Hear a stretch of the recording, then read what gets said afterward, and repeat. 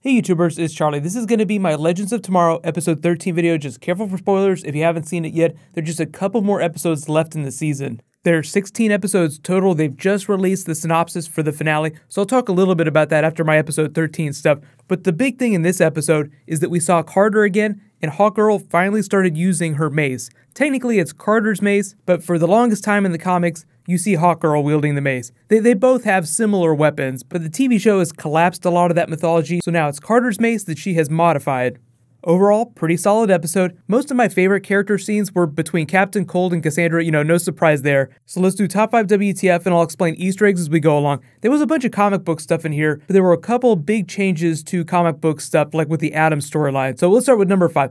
The Atom goes big. So in the comics, the Atom, none of the versions of the Atom, remember Ray Palmer isn't the first person to be called the Atom, none of them can grow bigger. So this is just the TV show doing the giant man thing from the Marvel Universe. Like, well, he can go smaller, wouldn't it be fun to see him go bigger too, to fight this giant robot? So all in the name of that awesome special effects sequence. And the robot actually, like the symbol on him, looks a lot like he was modified from Palmer Tech. If you remember, they had been co-opted by the military. During that episode, we learned that after he was believed to be dead during Arrow Season 3 after that big explosion in the finale, his brother wormed his way into the company and took credit for all of his designs, and then passed it on to the military. So I'll address some of the continuity problems, but this is one of those because it's like, why would Felicity let them use his technology in this way? So, something clearly very bad happened in that timeline. That's the same timeline where we got one-armed Oliver. Stephen Amell had a good explainer for all that. He said that that's a potential future if the heroes are not successful and do not come back. So think of all this stuff they're seeing in this future here, like whenever they go to fight Vandal Savage in the future, as darkest timeline Arrow and Flash.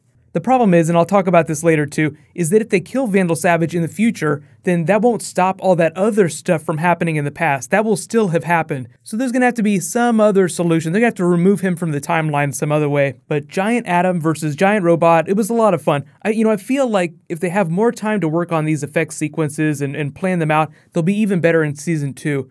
And number 4, WTF, meet Vandal Savage's daughter. So in the comics, there's 2 big daughters that you meet during a couple different comic book runs. There's another one that they just did recently where there's a whole bunch of children that he has, but he's immortal, he's lived for thousands of years, it stands to reason he's going to have a couple kids walking around. The way they explain it, this child was alive around the time that virus was released, so this isn't too long after that. She has some great chemistry with Captain Cold, can't wait to see if they do anything with that. And like he said, my father is a lot like your father, so I do have to agree with that analogy. And Michael Ironside, who played Captain Cold's dad, he would make an awesome Vandal Savage too. I mean, he'd be a much older Vandal Savage, but you get the idea.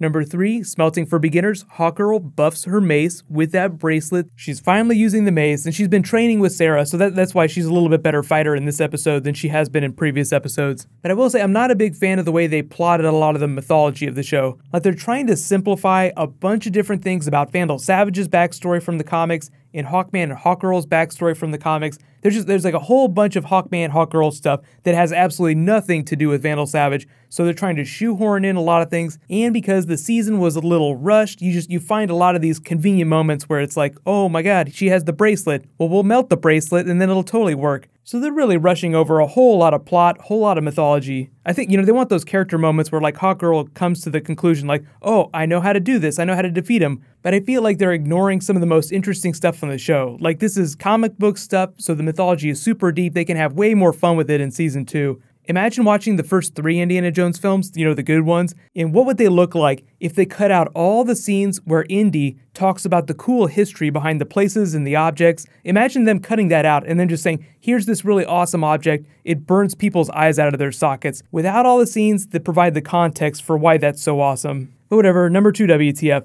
Cassandra turns on Vandal Savage. You get the sense that he really cares about her. I was actually waiting for some twist, like maybe this is a daughter that he misappropriated, like it belonged to someone else and he just co-opted her and is like, I'm gonna raise her as my own. We really don't know anything about his wife. That's one of the other problems of the show, is that it just provides you with these plot points without completely explaining things, so maybe we'll find out about her mother in a future episode. It'll be a lot of fun to see her fight her father, but I feel like this is one of those other moments where they just rush over, like, how strong was their bond that all it took for her to completely turn against him was to say he did something evil. Because even Captain Cold, who had to live with his father for all those years and knew how evil he was, he knew about the terrible things his father had done. It took him years and years to get to the point where he turned against him. So just more rushing of character development that I feel like they can address in season 2.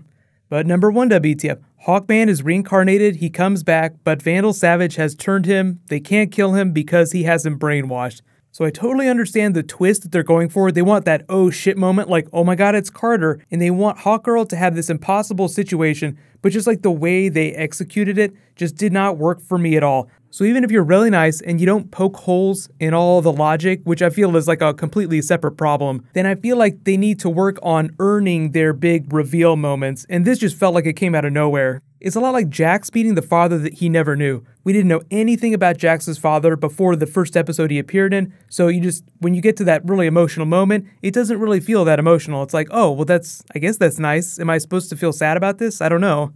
So I know a lot of you guys are asking me about, logic stuff, so let's have a little bit of fun. Like, I don't try to be too mean, because a lot of this show, I feel like there's a lot of good things here. It could be really good in season 2, just as long as they do a better job of plotting it out and weaving in the mythology in a really interesting way without trying to speed over things too much or oversimplify. But let me know in the comments, what do you think the solution to defeating Vandal Savage is going to be? Because there are a couple rules about how they kill him, and they need to get Carter's mind back. But I know a lot of you are still wondering, are they ever going to address what Merlin did with his ashes? That feels like it could be a really awesome scene, just watching him regenerate himself.